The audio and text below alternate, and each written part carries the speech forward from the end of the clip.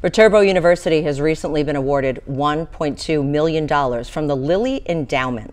As News 19's Crystal Flintrop explains, the grant will be used to help strengthen Christian congregations. Our mission really is to help individuals become ethical leaders. And the Lilly Endowment Thriving Congregations Initiative aligns with this mission. And what they're looking to do is try to inspire leadership within congregations. Through this, Viterbo University aims to strengthen Christian congregations so they can help people deepen their relationships with God, build relationships with one another, and contribute to their communities. I knew this was a program that had incredible potential. There was a part of me that felt like it was an acknowledgement of a shift in the Catholic Church right now that is really led by Pope Francis around synodality, the idea of forming a church that's a listening church.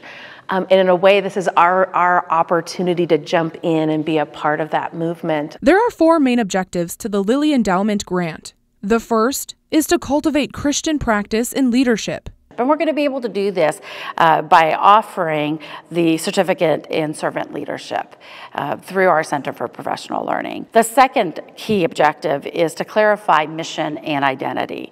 We will offer strategic planning training through compression planning to enhance mission and clarity for the congregations. The third objective fosters communal learning and engagement. We're going to be able to do this by creating open dialogue within the congregations that really emphasize on Christian ideas and practice. And the fourth integrates technology to improve accessibility and learning, especially in rural areas. At Viterbo University, I'm Crystal Flintrop, News 19. Through the grant, Viterbo will be holding a lecture series and some other community events.